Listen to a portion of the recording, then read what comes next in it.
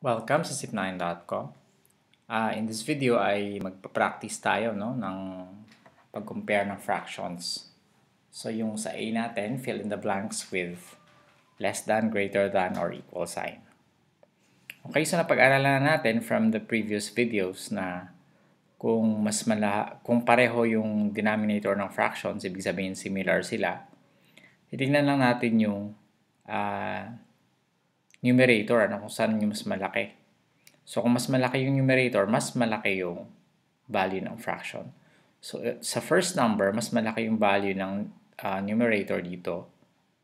Therefore, mas malaki yung 3/4 sa 1/4. Okay?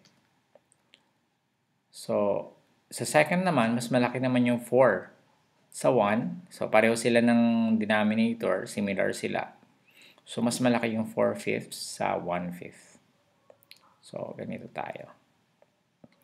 This one, we have 3/3 tsaka 1/3. Pareho sila ng denominator. Pero mas malaki yung numerator nito. Therefore, meron tayong greater than.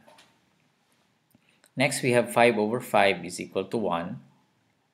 No, alam naman natin yan na pag pareho yung numerator tsaka denominator, equal na ito sa 1. Okay, so sa previous video na-discuss natin to, no? So, I think wala tayong problema. This is equal.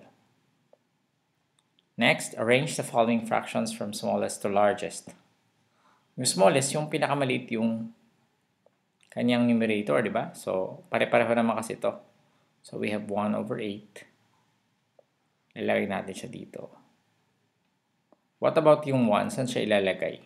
Dito ba siya sa dulo, sa gitna, or dyan sa huli? Again, 1/1, katumbas siya ng paano siya magiging 8 yung kanyang denominator. So, alam natin na ang numerator tsaka denominator ng 1 ay pareho. So, dapat 8/8 siya. At kung 8/8 siya, saan siya? Dito ba siya, or dito ba siya? Pinakamalaki yung kanyang numerator pag naging 8/8 siya, di ba? So, pag naging 8/8, naging 8/8 siya. Pinakamalaki yung kanyang numerator. Mas malaki dun sa tatlo. Therefore, dito siya sa pinaka-rightmost kasi from smallest to largest. Okay, so I hope meron kayo natutunan sa video na to. Pwede kayo mag-subscribe sa zip9.com para makatanggap kayo ng email, no? Kung meron tayong bagong video. Or kung kayo nanonood sa YouTube, click nyo lang yung subscribe button dito sa bandang ibaba. No? And I suggest na puntahan nyo itong zip9.com kasi nandyan yung list ng mga videos natin na nakasunod-sunod.